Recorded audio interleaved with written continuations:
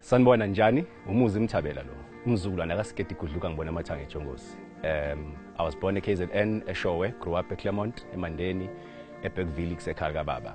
Came to Johannesburg in 1999. I enjoyed my time being with the show. I hope you enjoyed it too. I loved lifting weights because it gave me a beautiful body. I didn't have to fight anybody. I just had to live, do the weights and do bodybuilding. I must say, when I was younger, the reason I loved doing bodybuilding was mainly for the girls. You know, as a young person, you are told to look a certain way. So for me, it appealed for me to have a beautiful body, go to gym. And I'm grateful because I've always hated using chemicals to enhance my body. I've always felt like it's cheating. And then people are like, oh, you've got a nice body, but you know you've been using pills. Gym plays a big role in terms of the industry that I'm in. You have to look good, you have to look sharp, you have to be on point all the time. So each gym, it always takes you a notch up higher. It makes you a cut above the rest in a way. When people talk about, because also the producers, what they look for is someone that the audience or the public appreciates, they warm up to. If people tweet nicely about you, they hire you to play a certain role because they know you are bringing in a certain number of audiences because you are on the show. I love going to gym. When I wake up, I don't go to gym often.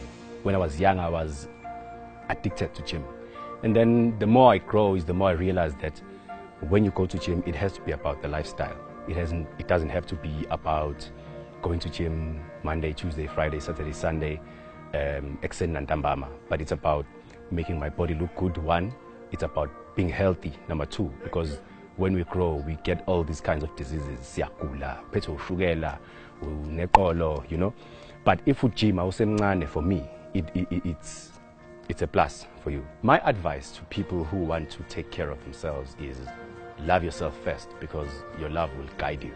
You will make decisions based on the fact that you love yourself to start with. I love meat, and you know, emakhaya masidla inyama ngathi uyacopoza sawoti. But these days what happens is each time I get copoza sawoti, I just hear the voice of Dr. Ramatisele say, don't eat too much salt.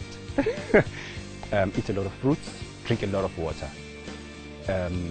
This cannot be overemphasized, the importance of drinking enough water. Drink a lot of water, exercise, and don't make this a duty.